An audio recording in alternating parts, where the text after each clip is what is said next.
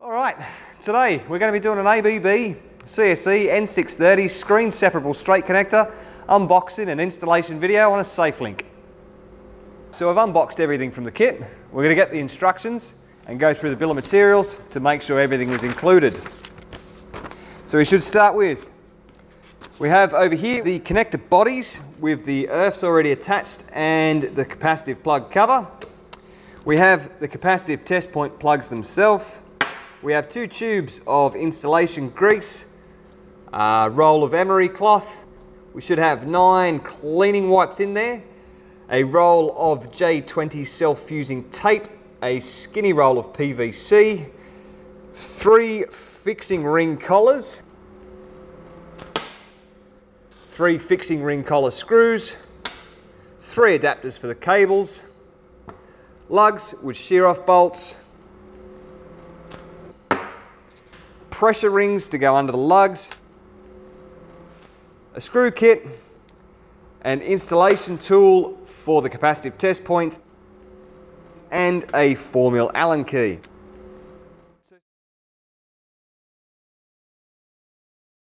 So starting with a trifurcated cable, I've marked 700mm from the end of the core. What this is going to allow is the screen wires to make it down to the earth bar in one go. Before I strip down my core, it's always a good idea to hit it with a bit of heat. This will soften the heat shrink and make it easier to split off. Right now, as soon as I've done that, outer sheaths come off, I'm going to make a measurement 250 down from that sheath cut, and that is where we're going to secure our screen wires as they come down. Okay, so folding those screen wires down, trying to get as few crosses as possible. I'm just going to secure it with a bit of PVC tape while I get the rest. So at that 250 mark, just going to secure those screen wires with a binder. Okay, going to measure up now to 175 from the folded screen wires to cut the core. Okay, next up, we're going to remove the semicon 35mm from the end.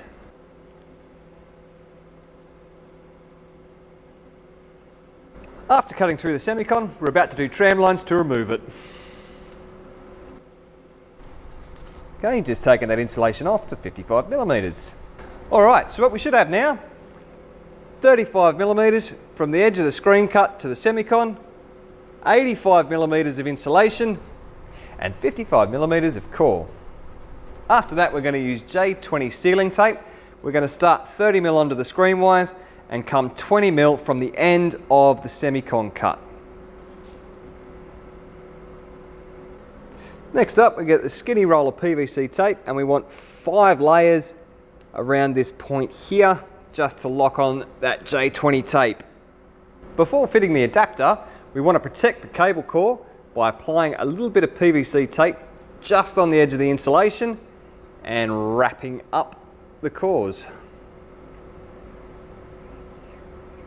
We're going to apply a little bit of silicone grease evenly inside the adapter itself and some to the XLPE insulation. Next up, we're going to fit the adapter and push it all the way home.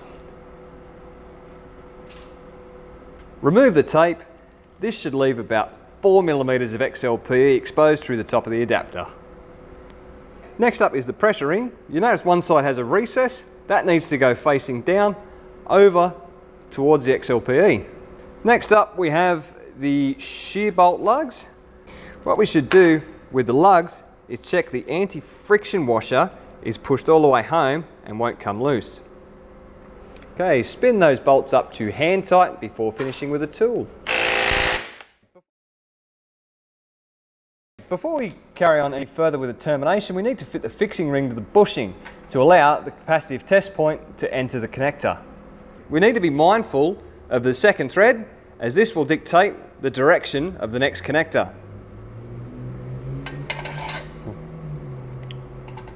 Install the grub screw till it's flush using the Allen key provided. Before we install the connector, we need to apply a little bit of grease to the adapter. This will allow easier installation of the connector. In addition to greasing the adapter, we need to grease up the large orifice of the connector to allow it to slip onto the bushing. Once these 2 surfaces have been greased, the connector body can go over the termination. Slide the connector down, it should rest near the screen wires. After sliding the connector over the body, we need to clean any grease off the lug before we bolt to the bushing. Bolt the lug to the bushing palm and tighten to 45 Newton meters. Before we install the connector, I thought I might just take a minute to explain what's going on. If you see inside the connector here, we've got a conductive inner surface which is in contact with a pressure ring, and here's our fixing ring there with the thread facing forwards for the capacitive test point. They've included in the kit a tool that will allow you to line up the connector housing with this point. Before we install the capacitive test point later, we'll just explain now that a very minimal amount of pressure onto the bushing is required to hold the capacitive test point in place, as it is a brass thread, it easily shears. With the lug bolted to the palm, we can now install the connector over the bushing. The tool can be used now to line up the body, getting ready for the capacitive test point. The tool should end up flush with the outside. Apply a small amount of grease to the capacitive test point. This will allow much easier insertion into the aperture of the connector body. Gently turn the capacitive test point with a 4mm Allen key provided. The capacitive test point should end up flush with the connector body, and as it's tightened, do it till just firm. After double checking, the test point is flush with the connector body, place over the screen cap. Now that the third connection is complete, we'll go down and do the earths. Rightio, so I've selected an appropriate size lug and taped up the earth screens, ready to connect the earth bar. Lastly, we need to connect the drain wires down to the earth bar. For older models, we have to drill a 7mm hole in the bar to allow fitment of the lug.